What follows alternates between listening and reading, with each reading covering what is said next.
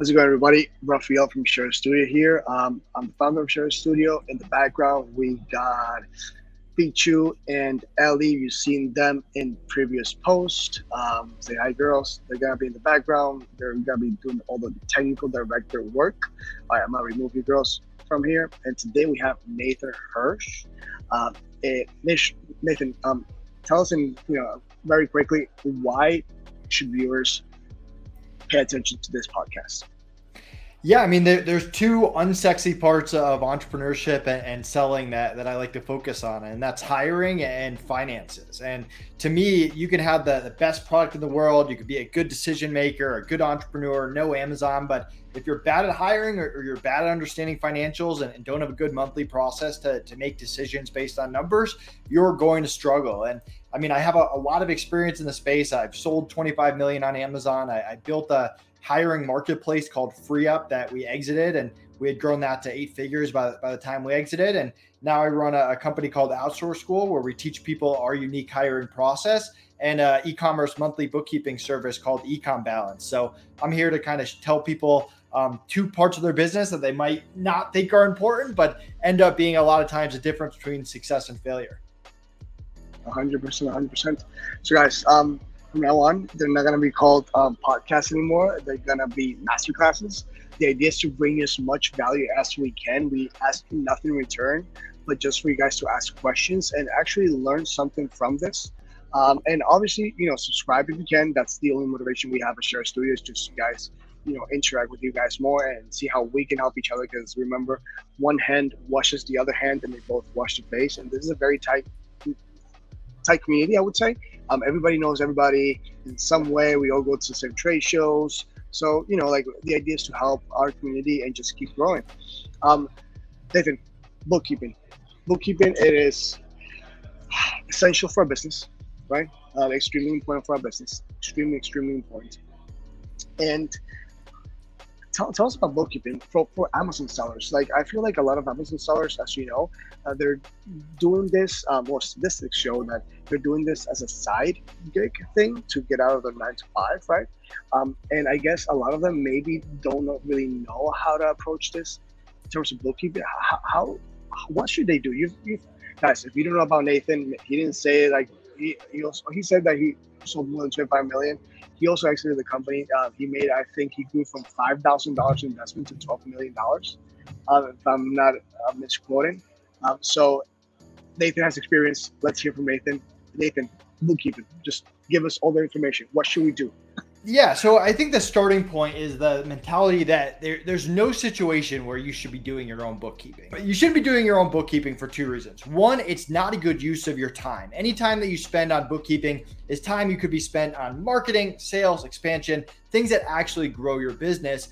And second of all, most entrepreneurs are just not good at bookkeeping. And any time that you spend doing it is going to be time is going to have to get redone anyway. And cleaning up books is way more expensive than just doing it right from day one. Now, that doesn't necessarily mean that you need to use my bookkeeping service. Like, our monthly minimum is $250 a month. So maybe you want to find a cheaper bookkeeping service out there, but you shouldn't be doing it yourself. It's not a good use of your time. You shouldn't be hiring someone and teaching them bookkeeping, especially if you don't know it. Like, the mentality of hiring a VA and teaching them to be your bookkeeper is crazy. That's not how you approach it. Hire someone who knows e-commerce, knows bookkeeping.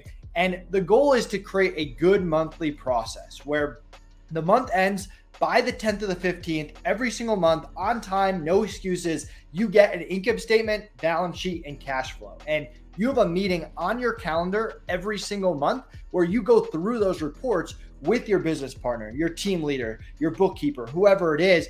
And that's the meeting where you make decisions every single month. And it should be in your calendar, not missed. If you go to ecombalance.com, you can grab our finance agenda, which is the exact monthly agenda that Connor, my business partner, and I have gone through for 6 years, every month for the past 6 years. And that's where you should go through. You shouldn't be making decisions based on gut or based on the money going to your bank account. You need to get those reports every single month.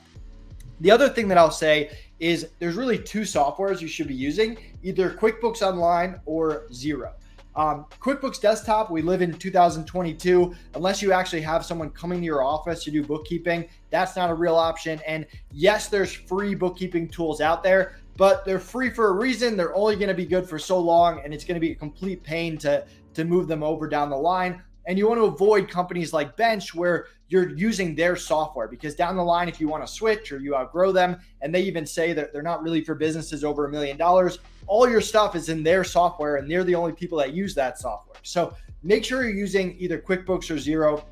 Make sure you have ownership of your account. Your CPA shouldn't be the owner of your QuickBooks account. Your bookkeeper shouldn't be the owner of your QuickBooks account. That's a horror story waiting to happen. I was talking to a client yesterday where his bookkeeper just disappeared off the face of the earth, and you want to have ownership when that happens. So the other piece is a company called A2X, where if you're selling on Amazon, you're selling on different marketplaces, you need that connection tool. Amazon connecting directly to QuickBooks does not work very well, makes it very tough to reconcile. So make sure that you are using a connection tool. There's some other ones like Link My Books and Connect My Books that connect right to the marketplaces, Amazon, Shopify, Walmart, pull in data, help you get accurate numbers. And that's kind of the absolute basics of what you should expect. You shouldn't do your own bookkeeping. You should have a monthly process where on the first of the month ends. And then by the 15th, you get income statement, balance sheet, cash flow. And you should be using either QuickBooks Online or Xero and have ownership of those softwares. Yeah, so really quick backstory. When I started, I've been a filmmaker since 2009, and I've been a marketer since 2012. So entrepreneurship for me was, I guess, the road I wanted to lead onto. But I didn't have any formal accounting training. You know, like numbers for me were like kind of like what should I do? So when I started Share Studio, fully legal, I'll be honest, I was one of those dudes who like took some courses for QuickBooks, paid $25 a month for the membership, and just did it myself. And that was the worst thing I could have done ever. I swear to God. But it taught me a lot. It taught me like what should I not do? What should I do? So if I had to do it again, I would probably get somebody who knows what I'm doing, who knows what the person is doing. Nathan's company, or if you have another company, go with that company, whatever feels comfortable. But what I would say is get somebody special. That's my personal opinion. Get somebody specialized in your industry, in your niche. For example, right here, I was looking through Nathan's, and he specializes in e-commerce. So if we go to the website, let me just pull it up really quick, guys, so you can check it out. Right here, as you can see, it says that he's working with all the e-commerce platforms. Nathan, why do you think it's so important for sellers to niche down to somebody who really understands e-commerce and not just a general bookkeeper that's doing real estate, this and that, or should they do it? Like, what's your take on that?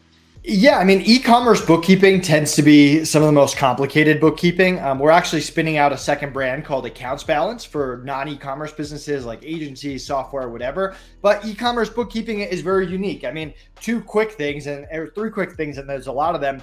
But like a lot of bookkeepers that don't know e-commerce, they'll take the net that's put into your bank account and put that as the top line on your income statement, when really that's not how it works. You have Amazon sales, you've got different fees, you've got refunds, and that can really affect your taxes and just your overall numbers, especially if you ever want to sell your business.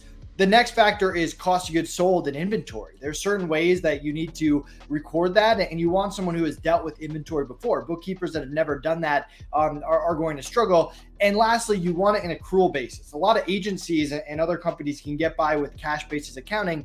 Usually e-com businesses can't, unless they're very small. So, and Joe Valley from Quiet Light talks about it a lot in his book. Like, if you want to actually be able to make decisions every single month for your e-commerce business, you need accrual bookkeeping. And if you ever want to sell your business and get a high multiple, you need accrual bookkeeping.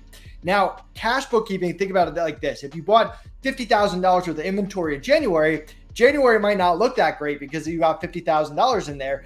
And then February, March, April might look great, but that doesn't tell you anything because you don't really know how profitable you are.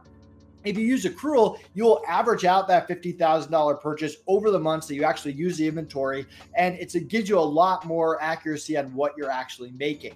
So the other side of it is just segmentation, because you might be selling different brands. You might be on different marketplaces. You want to know your margins for every marketplace and every brand. There's a lot of sellers out there that are selling 5 products, but they're only profitable on one of them. And they don't know that because everything's just put together and they're just seeing bulk numbers. So these are just a few things to keep in mind when you go to find a bookkeeper. You definitely want someone that knows e-commerce if you're in the e-commerce space.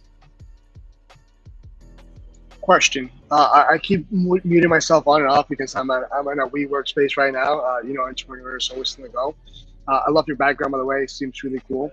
For me as an entrepreneur, it's super important to have a connection with the people who I'm working with, right? That's just me personally. Maybe a lot of them also have that, need that, to understand who they're dealing with. Can you tell us a little bit about the, why go into this? Like, you already were making so much, money on Amazon. Why do this? Like, is it motivational? Do you seek, something from it? Do you want to help people? Were you, when you were selling all that and you started, you're like, oh my God, this is crazy. People really need help with this. If not, like, this is a make it or break it situation for a lot of businesses. Imagine Uncle Sam comes in and he's like, yo, you owe a bunch of money. And you're like, what? I don't know what to do. Can you tell us a little bit about that?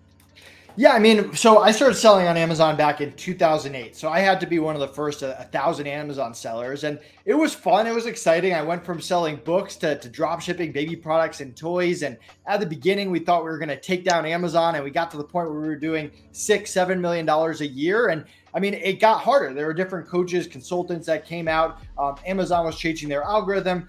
We were never selling our own brand. We were always drop shipping other people's brands. So as we grew this business, we kind of saw the writing on the wall that what worked for the first 4 years wasn't going to work. And we were kind of going up and down. One year we do 3 million. The next year we do 2. The next year we do 2.5. And since we weren't selling our own brand and we were very dependent on Amazon, it became a little less fun, less motivating. And along the way, we had built up this team of really great virtual assistants and really great freelancers. And we did that because we were in college, and hiring college kids proved to be pretty unreliable. So we had all these great VAs and freelancers. We didn't need them all full time. Some of them were seasonal, and we started to offer them to other e-commerce sellers as we began to network, and more and more people started selling on Amazon. Well, this became FreeUp, and FreeUp quickly surpassed our Amazon sales. We did $1 million in the first year, $5 million in the second, $9 million in the third. We ended up making the decision to shut down our Amazon business. And FreeUp was fun. It was our first time building our own website and learning SEO and having a personal brand and a real brand and doing B2B and networking with other entrepreneurs and helping entrepreneurs and all of that. And we ended up exiting that in November 2019 to one of our clients, the Hoth, who are great entrepreneurs. And that's a whole nother story we can get into. But that exit was life-changing. It allowed Connor, my business partner, and I to have financial and personal freedom. At the same time, we didn't know that a pandemic was right around the corner. We thought we'd be traveling for the next 2 years and take a lot of time off. Instead, we were stuck at home with no business and nothing to do. So while we were locked at home, we created Outsource School. We created a course on our unique hiring process. Over the years, we have this process we use for hiring. We use it at eComVals. We use it at all of our companies that hires all stars 99% of the time. And so we started teaching that to other people. And that was great. Running a membership, running a course does not take 40 hours a week. And so we started consulting with other e-commerce sellers. And the common theme was, before we could consult with anyone, we would have to revamp their financials because we couldn't give them advice if we didn't actually know what was going on in their business. And so that, while we're brainstorming different ideas on what to do next, because Connor and I love just starting businesses, we love the entrepreneur spirit, and we had a lot of bad ideas thrown in there over the years. We kind of had the idea, hey, what if we just create a monthly bookkeeping service to solve this issue? And this is an issue we had with our Amazon business. The first few years, we either did the books or we just dumped everything on our accountant. And one of the best decisions we ever made with FreeUp was we hired a bookkeeper from day one to make sure our books were immaculate. When we sold the business, we had great books going back every month through day one. So that's kind of how the idea came about and how we got into the bookkeeping space, and also why we launched Outsource School after we sold a freelance marketplace. So we work, as you know, exclusively only with Amazon sellers. So our database is just Amazon sellers, our viewers that sell on Amazon. A lot of them sell on other platforms as well, but we focus primarily on Amazon. And we've gotten a lot of big aggregators coming to us like, hey, do you know anyone who wants to exit? All these things. If somebody wants to exit, how important are those books need to be mint to perfection, I guess, for people to be able to leverage that as much as possible to be able to exit at the most profitable way possible. Yeah, so there's a few parts of that. I mean, first of all, we mentioned accrual versus cash. If you're an e-commerce business and you want the highest possible multiple, which I'm assuming you do, you have to have your books in accrual. There's no way around that. Second of all is most people aren't going to buy your company if you don't have clean books. And you're going to have to hire a bookkeeping service. The bookkeeping service is not going to do 3 years of books in 2 weeks. They're going to need time to do it. So you're going to be waiting. So the time to clean up your books is not right before you sell. It's now getting it to a good spot so you have the opportunity to sell. And lastly, there's a trust factor when you come to selling a company. I remember the initial call that we had with the people that bought FreeUp, and we were at a conference. We didn't have our laptop in front of us. My business partner and I were on a call with them. They were asking us questions about our business, our margins, the services we offer, our percentage of clients that make up sales, what our revenue projections were like. And we answered all those questions to the best of our ability, but we had that monthly finance meeting every single month going back 3.5 years at that point. So we knew our numbers very, very well. And down the line, when they did due diligence and we opened up our books to them, everything we told them on that call matched exactly what was in our books. And that was a big part of them trusting us to go through with the sale. Now, I know a lot of entrepreneurs that buy businesses, and I can't tell you how many times that initial phone call does not match what's in their books when they dig into it, and that will quickly blow up a sale.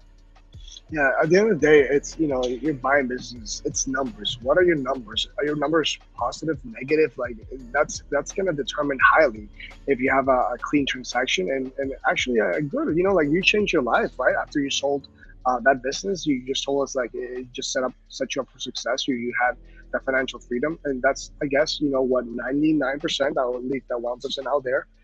That's what they want: financial freedom and be able to live a prosperous life. Quick question, really quick, before we start wrapping up. Can we talk about you being such a successful entrepreneur? How was your first time hiring a VA? Like, can you tell us about more like specifically Amazon virtual assistants? Can you walk us through a little bit? Like, maybe there's a seller out there that's just started with his first listing and he's doing really good. Maybe he's having really good margins, and he's like, maybe I need somebody to help me with this. Walk us a little bit through there. Yeah. So, I mean, my first time hiring a VA, I had no idea what I was doing. I hired someone based on a referral. She ended up not working out, but my second hire, Chicky Ann, ended up being one of the best hires I ever made. We gave her a large bonus when we sold FreeUp, and that was a lot of luck. And after that, we made a lot of bad hires, which helped us develop a good hiring process. The way that I like to think of it is that there's 3 different levels of people you can hire: followers, doers, or experts. Followers are your virtual assistant. They might have years of experience in Amazon listing, customer service, whatever it is, but they're there to follow your system, your process. If you don't have a system or process, you can't just hire a VA and say, go find me profitable products. You need to have a good system to follow. The doers are the freelancers. There's a place for them. If you need a video editor, a graphic designer, an Amazon lister, you're not teaching them how to be a graphic designer, but they're not consulting with you either. They're there to do that one task at a high level, and they do the same task over and over. And then you've got the experts, the agencies, coaches, consultants. You're not hiring them to teach them. You're hiring them for them to come in and bring their expertise and execute a game plan. So that's how I think of it. And when you're hiring a VA, and we teach this a lot at Outsource School, we don't just look for skill. That's where a lot of people go wrong. We look for skill, attitude, and communication. We want someone who can communicate at a high level. We want someone who can communicate at a high level. We want someone who has the right attitude, that cares about stuff more than money, because there's always going to be someone out there who can pay your VAs more than you can. So that can't be the only thing that they care about. And you want someone that obviously has the skill set that you need. And the second part of that is setting proper expectations. Before we hire anyone, we want to get on the same page. We don't want any surprises from them, from us on day one. everything from schedule to how you handle issues to how you communicate to what happens if you have an emergency. All that stuff is established up front. And that's black and white and cut and dry. And if you do those two things alone, you focus on skill, attitude, and communication, and you set good expectations before they start, you'll have a lot more success. And you guys can check out Outsource School if you want our exact playbook that you can just plug into your business. Definitely. I think it's what you said. It like literally hits the nail on the head. Hiring not just in skills but in aptitude, not just aptitude but attitude as well.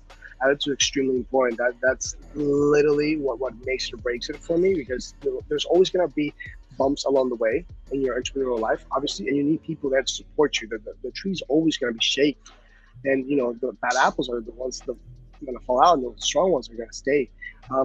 I completely agree with that. All of my team, I personally hire, we're a team of 15 right now. I personally hire based on, obviously skills matter, but there's a lot of things I can teach, they can learn outside, but the will to strive and grow, it has to be there. For example, my girls right now, Petra and Elizabeth is in the background as well. They did pay them a course on how to optimize more for YouTube, and we started getting more traction, right? That's just, you need to have the will to be able to learn more and more. Obviously, if that's when you have a little bit budget, you're tight on budget. Either way, you can go to Outsource School. Nathan, basically gave you all his tricks and tips. He's way more successful than I am. I wish I could. I hope someday I get to that level as well as he's at right now. So thank you so much, Nathan. I really appreciate it. Do you want to add anything else? No, thanks for having me. People can follow me, Nathan Hirsch, on any social media channel. You can also go to Outsource School or Econ Balance. If you use Econ Balance, you get 2 months free of bookkeeping. Yeah. Oh, that's good. We actually have a link. We're going to leave it in the comments. Obviously, guys, like one hand washes the other. If you guys want, you can use our link. If not, just go directly to their website and do it directly through them without using our referral link. If you use our referral link, better, obviously, for us. You'll be helping us out. If not, no hard feelings. We still love you, though. All right, Nathan, thank you so much, my friend. Really appreciate your time, brother. I know you're very busy, man. Thanks for having me on.